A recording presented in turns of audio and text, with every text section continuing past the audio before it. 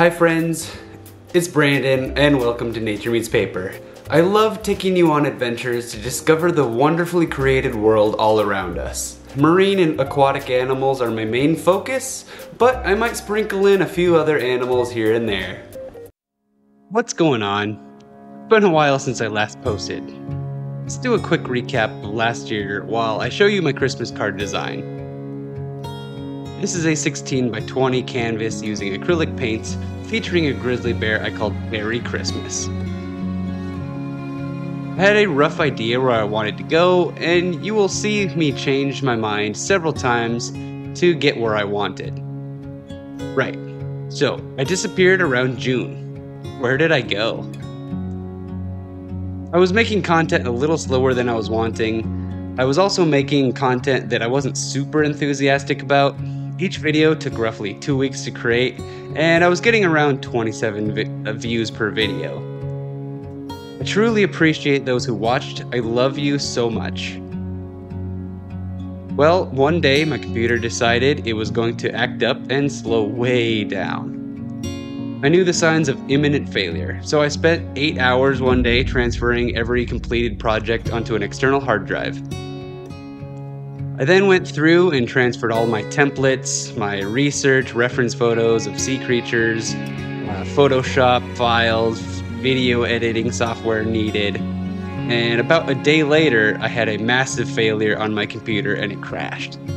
It didn't just bump the dock while heading to land, it crashed on a deserted island, leaving me stranded like Gilligan's Island. All my data was gone and couldn't be read. Basically, it wasn't there. That's fine. I have my signal flare and my life ring in my external hard drive, right? Wrong. What I thought was transferred files was nothing. All my projects, data, files, reference photos had not transferred to the new drive. What my computer failed to do was send data over. And there it is. I lost everything that I was working for. I had to save up to buy a new laptop that could handle the workload.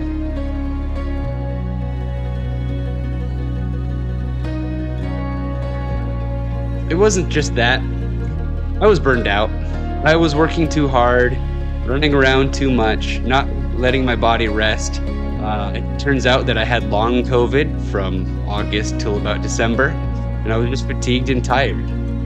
I just didn't feel like continuing this business.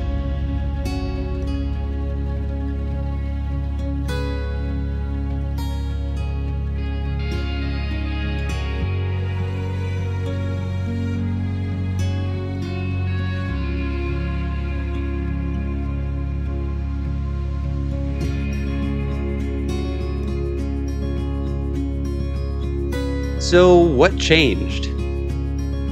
Well, I am rested and have been thinking hard about how I want to run this educational and adventure-based channel to the best of my ability. I also met so many wonderful people during my art shows during the summer and winter. I have also leaned into my faith as a Jesus follower even more. I am plugged into my community, I am in the Word daily, and I want God to have all the glory. So, I will be making content that I want to make. I want senses of adventure, mystery, power, curiosity, and awe going forward. I still love my sea creatures and my scientific papers. However, I will not be designing these videos like a scientific paper anymore. Scientific papers are interesting to those who use them all the time, but to the non-science-minded people, they are extremely boring or overwhelming. I will be going over techniques I am using in my paintings, some science or fun facts about the animal, and will be putting who I am into these videos.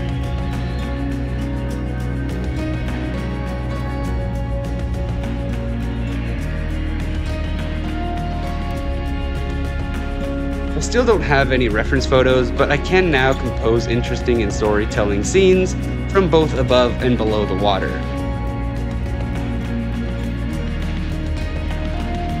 So that's my journey. Want to climb aboard and see where God takes us?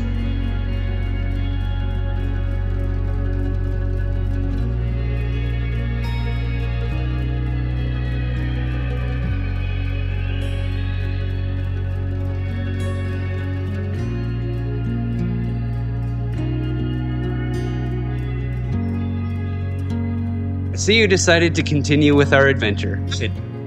I can't say I have a planned out schedule or anything. That is what adventure is about. Leaving the path and exploring.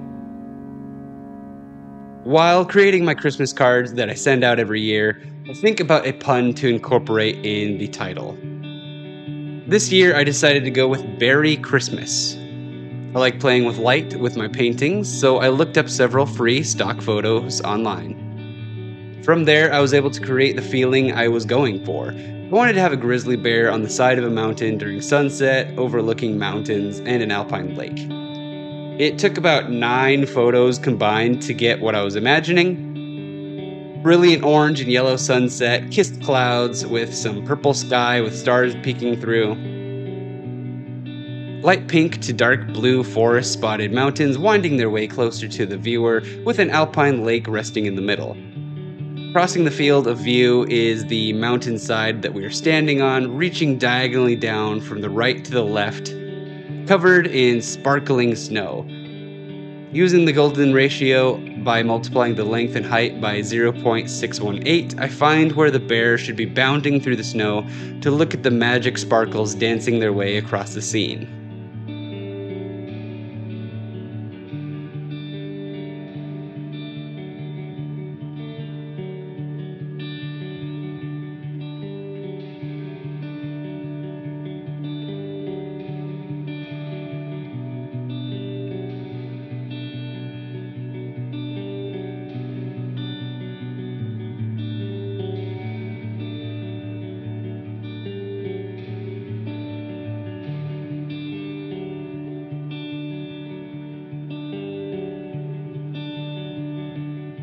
Working from reference or reference photos allows me to get the right proportions, shadows, and overall feel of my subjects. For this painting, I decided to use bright pink for my underpainting. Now, I typically use burnt umber or burnt sienna as a toner in order to mix my colors better. I have found that working from a toned canvas makes my colors softer yet more contrasted. It pulls the lights and the shadows well. Also, if I miss a spot, I know right away that I missed it since it has a different color. And I use bright pink because I wanted it to show through if I missed a spot and have just some of those like little whimsical bright pink highlights popping through.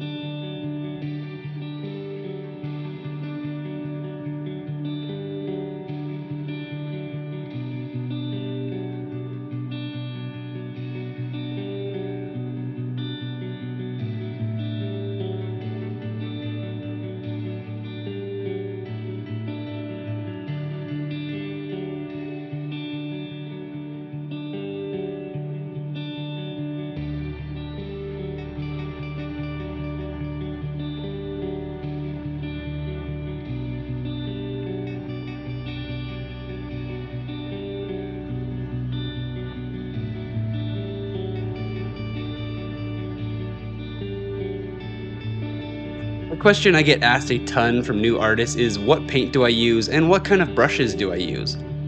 What I tell most people is that the brushes don't really matter. If you get the best or most expensive brushes, just find something that works for you. What is important is getting nice, light, fast paint that you are comfortable with. I was introduced to dagger brushes and love them. They are like a combination saw that can do cross or rip cuts.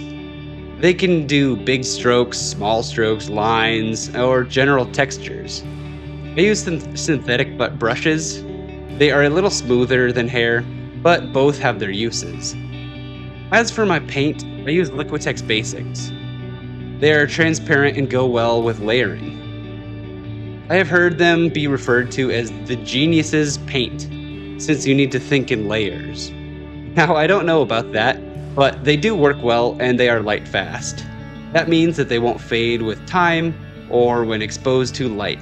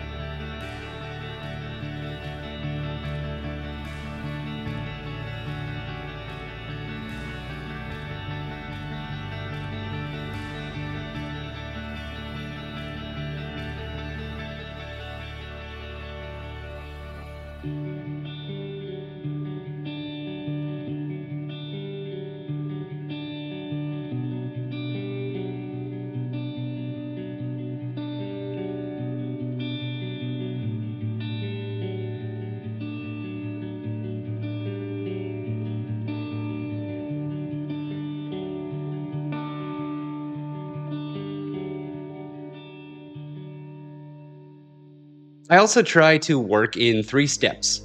I call these steps blocking in, refining, and details.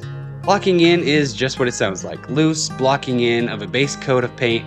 It gives the general impression of the thing that I am painting. I use larger brushes for this in order to keep the feeling loose. I then go into refining stage and refine the shapes and tones. I use mixing white in my color mixing during these first 2 stages of painting. It keeps the tone low and warms up the color. Then during detail phase, I switch to titanium white while mixing to bring out the brightest highlights. This helps me keep those last sparkly bright details brighter than my mid-tones. I use small brushes here and put in my final details. I do this over and over in different places to add layers and complexity to my paintings.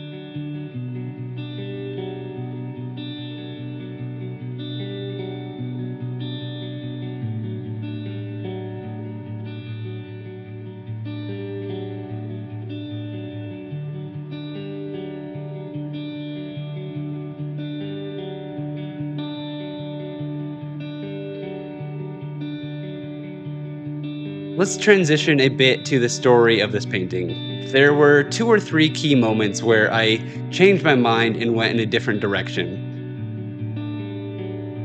I thought it would be cool to add a misty, vaporized breath coming from the grizzly to really send home that this mountain is cold and there was a contrast between the warm breath of the bear.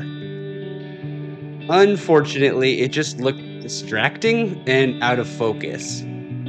So I had to cover and reconstruct the left side of the bear as well as the mountain that I had covered.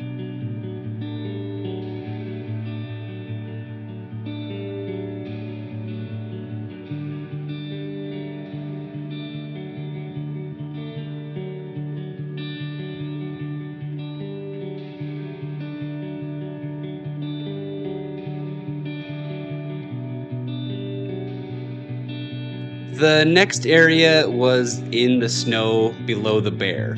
I wanted to have a single brown paper wrapped present from Santa scattered with bright, glittery, biodegradable ornaments strewn around. Note, I wanted it to be eco-friendly in case the bear got into the wrapping paper or put the ornaments in its mouth. Even though it's a fictional bear, I wanted it to be safe. I am still a nature lover after all.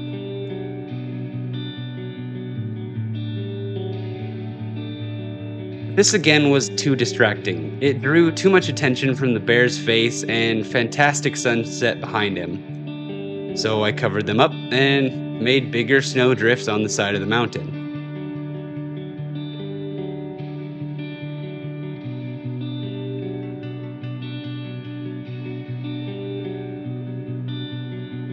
I also know many images of grizzly bear images depict them as roaring or standing menacingly. And when most of the time when I have seen them, they're walking around or looking around.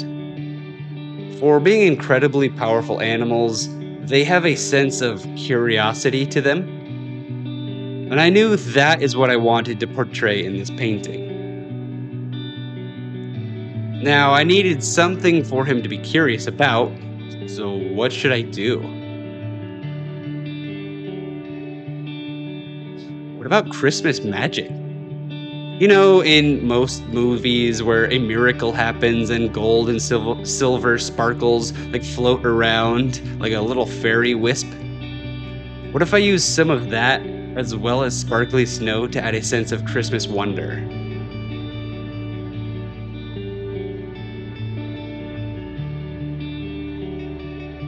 I have gold, silver, and pearlescent paint at my disposal, so why not? What's the worst that can happen? Painted it once, I can do it again.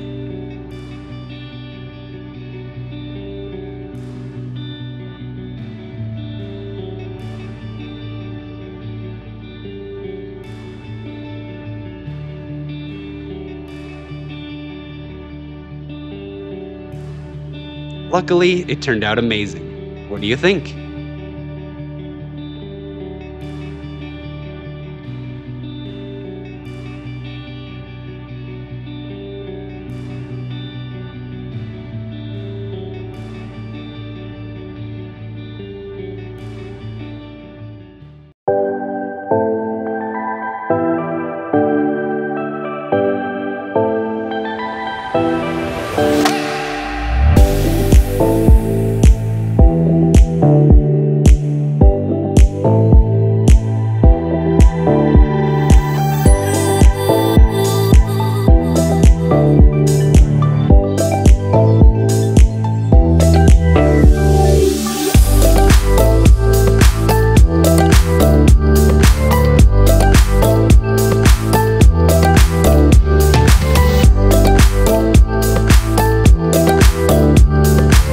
Thanks so much for watching. I hope you enjoyed this adventure. Spread love, curiosity, and creativity.